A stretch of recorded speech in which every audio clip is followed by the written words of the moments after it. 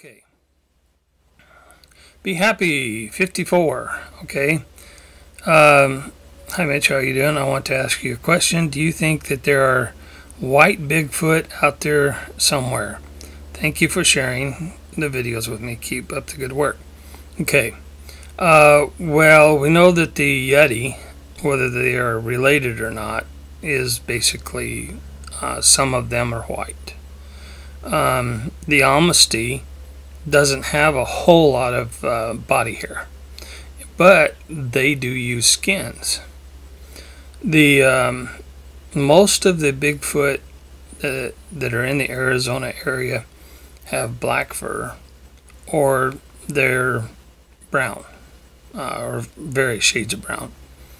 I have seen a video of one guy that claimed he found where a Bigfoot had cut off all of his hair, or a lot of his hair, with a broken bottle, with broken glass. And he theorized, or it was a theory, that they cut their hair to prepare for summertime. That it was the winter growth, and it was there to keep warm, and it was now starting to warm up, so they cut it off. Okay. So yeah, there's a good possibility there's white ones out there too. But then again, in nature, there's albinos. It happens. Buffalo, calves, stuff like that, mice, and so forth. From time to time, you get a white one. And I don't see any reason why that can't happen with Bigfoot. Okay. One rebuttal I get from all the time from Bigfoot skeptics is, why is there no fossil record of Bigfoot? I toyed with this idea that fossils had been found but not identified correctly, because before DNA they were just measured, weighed, and classified.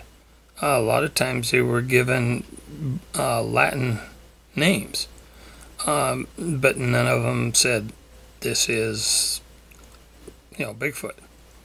And then after DNA, then we start getting more and more fossils of unknown hominins. Okay, so if you really want to know, I would suggest reading the book Abominable Snowman, Legend Come to Life by Ivan T. Sanderson.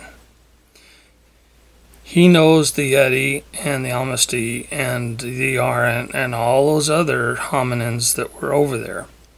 And he knows about the bones that were found. And these are not the same bones that were tested, DNA tested, by the doctor that went over there to study the Bigfoot.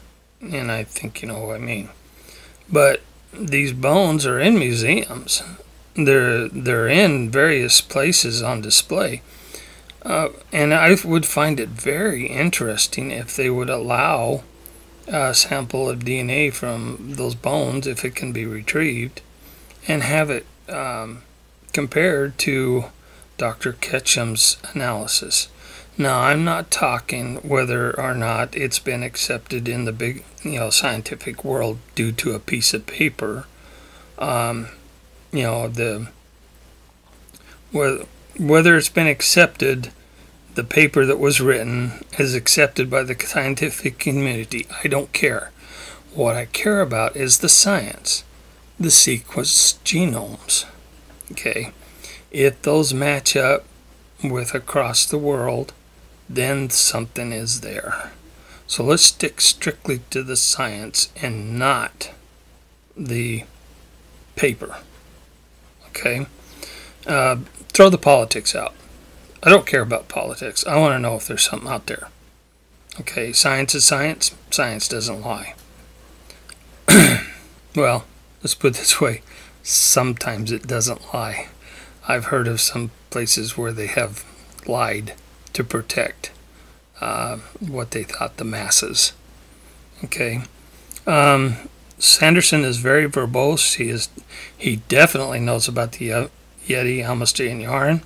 and other species in that area.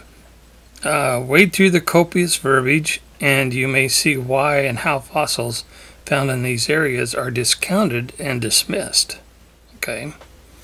I have always thought there would be a good project to test those bones and fossils against the Ketchum study. And before we get into an argument from non-Ketchum fans about the study, there is a big difference between the sequencing science and the verbiage on the paper. What is this? And so, that's just the way it is. Let's see if there's any matches. It would be a good academic effort if somebody was to take that project on. Won't be me. I'm busy out there in the field doing what I do. So that's about it for today's blog, and we'll see if we can squeeze another one in before I head for the mountains.